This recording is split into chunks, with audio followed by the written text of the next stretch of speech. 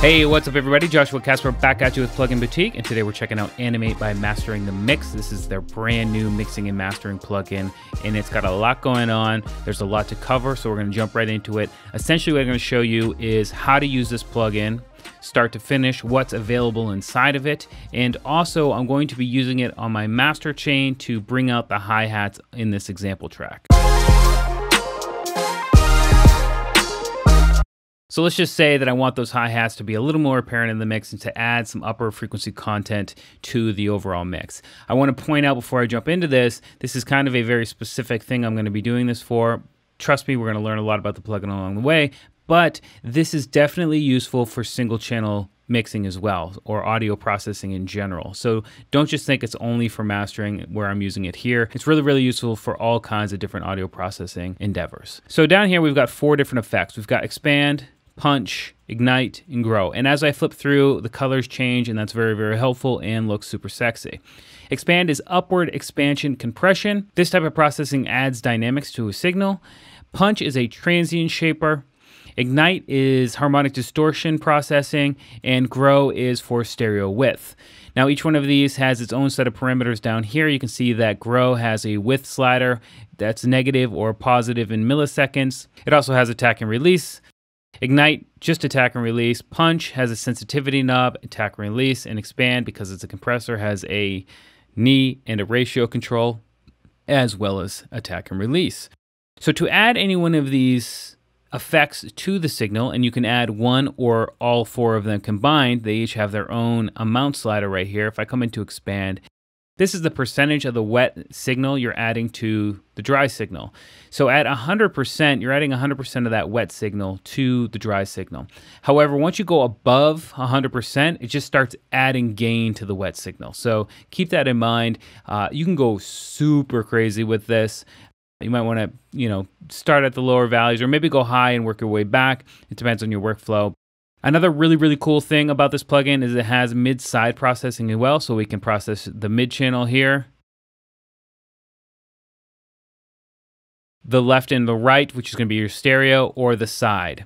They don't change. You're not going to be able to do one and then affect the other differently. You'll see here that the amount slider always stays the same, and that just means you have to choose one of these options or the other one. So a really cool thing about Animate is the threshold control over here. This is going to engage the effect after the audio crosses the threshold we set over here. So right now it's effectively off. If I go ahead and play the audio, we're not getting any of the effect because the audio is not passing the threshold. If I pull it down, so right now essentially the kicks are going to be triggering expand. So if I go ahead and just pull this up to an obnoxious level,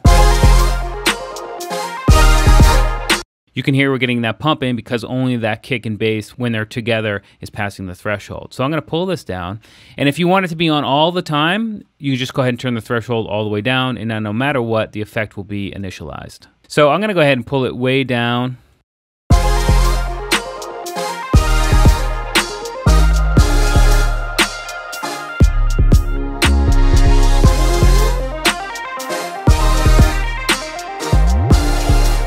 It's a really nice effect there. And another really cool thing about Animate, and it's got more than a few, and you'll hear me say, as you already have heard me say, another cool thing, because there's just so much inside of here, is the filter frequency here. So we can really apply this upward expansion to just the kick and the bass if we want to bring it down here. And it's got a very helpful color-coded frequency spectrum type thing going on right here, where we can actually see where the frequency content is happening.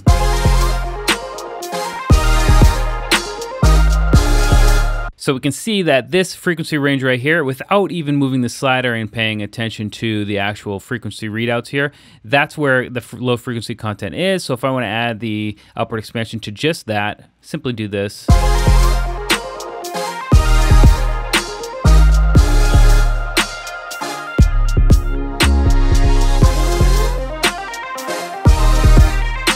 All right, so it's much punchier, it sounds a lot better, and if we wanted to jump into punch and then maybe add kind of the same deal to that part, that range down there, and then pull it down, just so the effect happens when the kick happens, and just pull it up.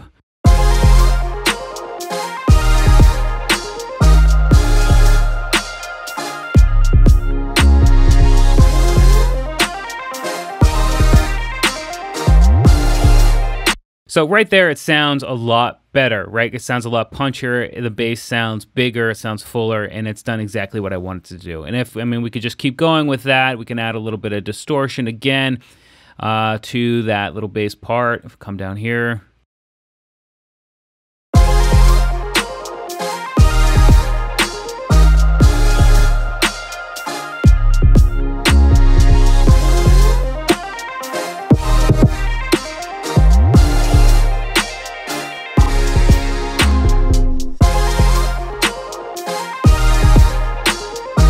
So that sounds a lot better, and that's how easy it is and great it is to use Animate. There's one other really cool thing, I told you I'd say it a lot, is that you see this little arrow right here?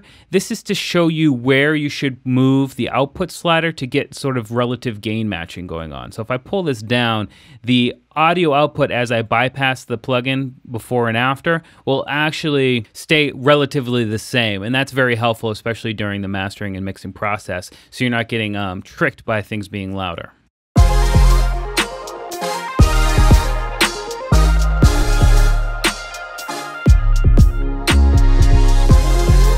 So that's very, very cool. So now let's do what I said I was going to do in the beginning of the video, and that is bring out the hi-hats. I know I kind of went off on a tangent there, and we actually ended up making the bass and the kick sound fatter, but let's do the same thing to the hi-hat. So what I'm going to do is pull down the saturation, because I don't need that for this. I come back to here, and let's move it up to right around here. Let's check the frequency analyzer inside of here. So right about here is where the snare happens. So if I pull this up, we're going to be getting just the hi-hats there. And because there's only a little bit of audio in that upper frequency, we got to pull the threshold down further. And it's a really nice thing because the readout inside of this threshold is only going to show me the frequency range that I have. If you check it out, if I'm way up here at the top, it'll show me what's happening there. If I pull this all the way down, you'll see that it's much bigger. So that's very, very helpful. So if I come up here and then kind of pull this down,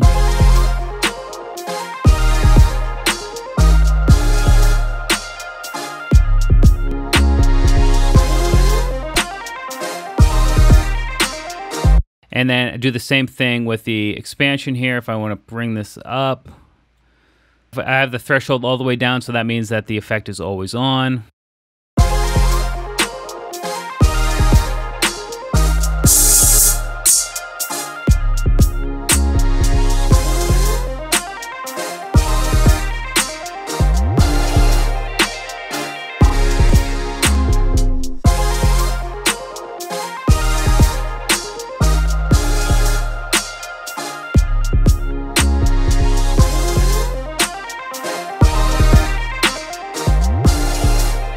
So boom, now we've made the hi-hats stick out a lot more in the mix. It sounds a lot better. The frequency range sounds a lot more full, a lot more complete. And we did that just using one plugin on the mastering chain. So this is a very, very effective tool. You can get some really creative results, or it can be a really precision-based tool as well for mixing and mastering. That's a quick look at Animate by Mastering in the Mix. Highly suggest checking it out. Links in the video description. I'm Joshua Casper here for Plugin Boutique. I'll see you in the next video.